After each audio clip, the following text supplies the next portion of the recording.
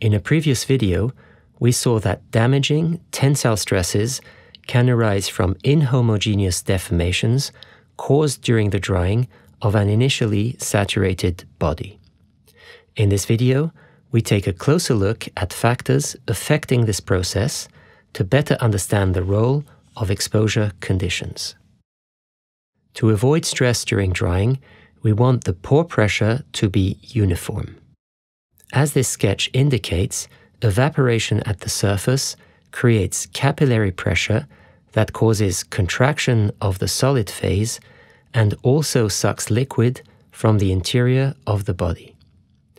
If flow inside the body is fast compared to the rate of evaporation, then the pore pressure remains nearly uniform and the stress is low. However, if the flow is resisted by small pores, evaporation is fast, and/or the body is large, then a damaging pressure gradient may develop. In that case, the surface contracts faster than the interior, causing tensile stress that may result in cracking at the drying surface. Let us start with building stones. Most of these have pores too large to generate capillary pressure comparable to their tensile strength. To illustrate this, this plot compares the pore size in two kinds of limestone, Indiana limestone and Cordova cream limestone, and a typical cementitious mortar.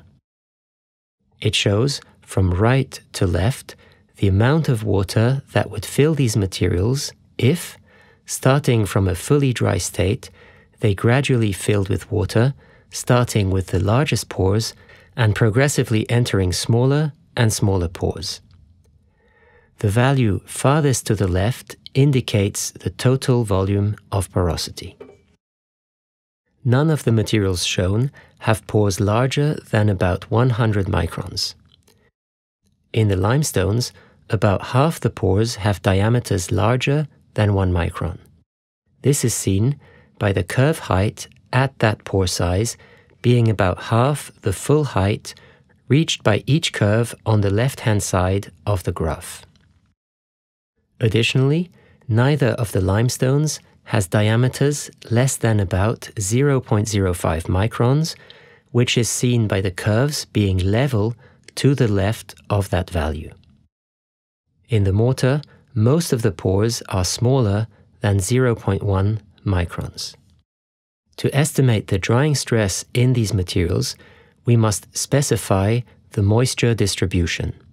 For this, let us consider a plate, initially of thickness 2H, that is drying from both top and bottom surfaces.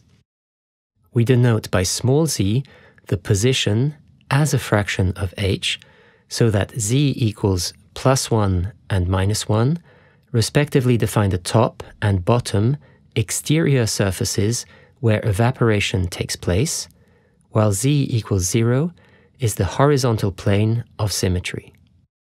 Since evaporation occurs from both opposite sides, the stress distribution is symmetrical, and we will therefore focus on the top half between z equals 0 and z equals 1. The vertical axis on this graph shows the fraction of pores that are saturated and that we denote SL. Initially, we consider the body to be fully saturated, so the saturation profile is initially a saturated line at SL equals 1. We then introduce a dimensionless time tau, which is equal to 0 at the time drying starts and equal to 1 once the drying is completed. With this in hand, we first consider the case of fast evaporation and/or materials with fine pores, making it difficult for water to reach the surface. We thereby obtain the following sequence of profiles as drying progresses. These are steep, showing a sharp drop on the right side where drying takes place. In contrast, much flatter profiles are obtained for slow drying rates and/or materials with large pores that allow the liquid saturation to be more uniform through the depth of the body.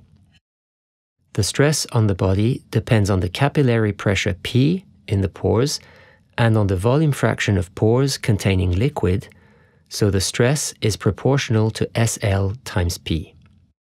In addition, the pores that have been drained by evaporation contain a liquid film on the pore walls that generates capillary pressure. The stress therefore depends on the effective pressure, PF, which is equal to SL times P, plus the integral of P over SL from the current local saturation SL to full saturation where SL equals 1. The integral accounts for the pressure contributed by the drained pores.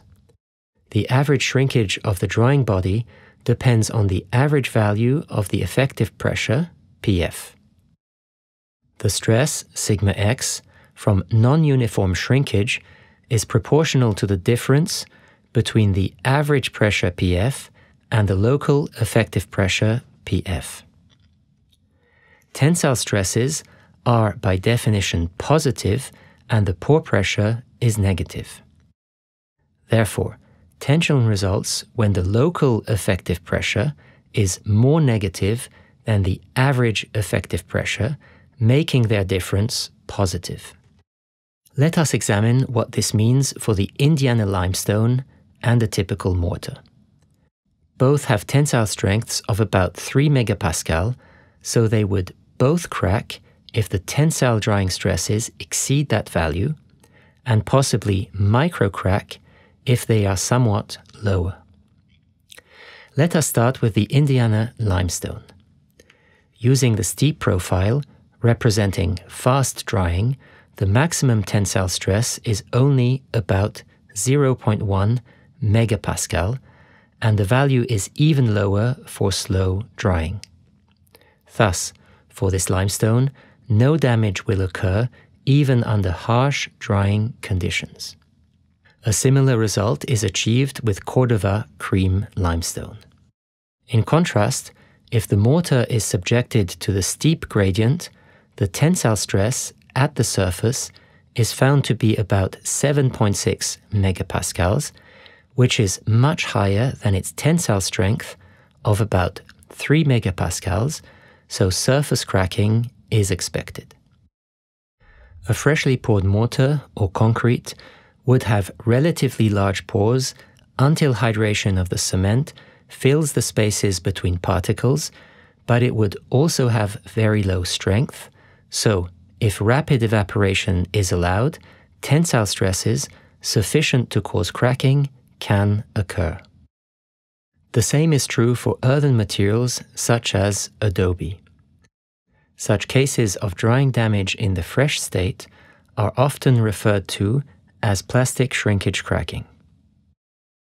In our next video, mitigating drying shrinkage stresses, we will examine methods to protect materials against damage resulting from drying shrinkage.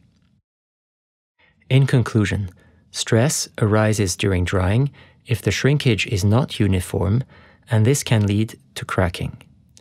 Higher stresses occur in bodies that have a large proportion of pores with diameters lower than about 0.1 microns when they are subjected to rapid drying. Tension results wherever the local contraction is greater than the average contraction of the body. Damage results when such tensile stresses exceed the strength of the material, so weak materials, such as mud or fresh concrete, may crack under modest stresses.